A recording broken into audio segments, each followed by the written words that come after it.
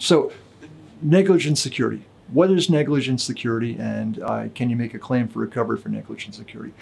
Oftentimes, people get hurt at large shopping centers or big commercial properties. And if they do, and if the defendant did not have proper security measures in place, they may be responsible for your injuries. Yes, the guy that caused the accident, the person that mugged you, they're responsible too, but the defendant can't point their finger at that person.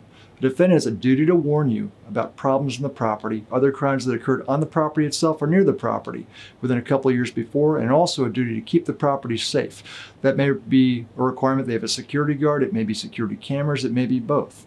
If you've been a victim of a crime on a commercial property, contact a lawyer immediately who focuses on and practices in the area of negligent security to see if they can help you.